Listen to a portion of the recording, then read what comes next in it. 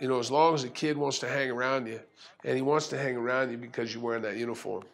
And if you understand it like that as the person, because there's going to come a day where you're going to take the uniform off.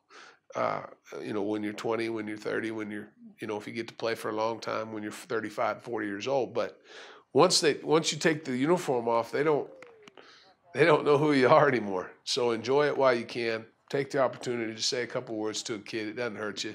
There's no time lost there. Play catch with the kid. If he remembers that, that's great. Throw him the heater. Boy. Woo! How old are you? Wow. Got a little arm on him. Yeah, you ever think about pitching? It's an awesome deal for our guys to do. And if our guys are the ones that these kids look up to, especially being in Lubbock, not having a professional team or whatnot, that's a wonderful thing. And our guys need to embrace that. And so that's what I think our guys need to embrace that. And that's a fun thing. And hopefully we can do more of that. You play everything. What about outfield? Yeah. Oh, got him again.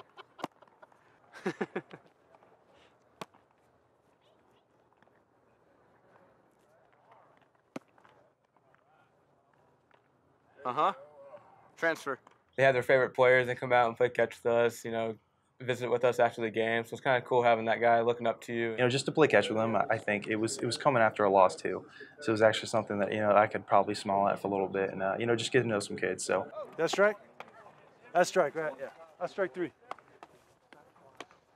I was a kid once, you know, then, and, you know, I probably thought any college player was, you know, pretty good. So, you know, if I could spend a couple minutes playing catch with them, you know, I love that. And, you know, it was really fun.